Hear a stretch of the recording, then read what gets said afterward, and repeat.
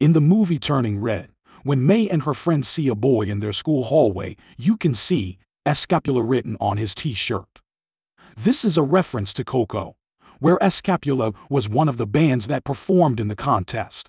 In the movie Toy Story 3, during this scene, if you look close, you can see the garbage truck's license plate is RM237. This is a reference to the room in the movie The Shining. In the movie Despicable Me, in one scene, you can see the number 072069 on Gru's ticket. Actually, July 20th, 1969 is the day Apollo 11 landed on the moon. What is this for? Big Bible.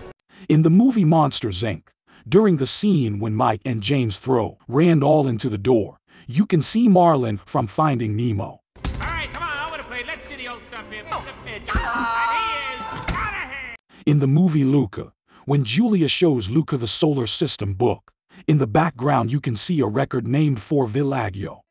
This is a reference to the band Four Town, in Pixar's next movie Turning Red.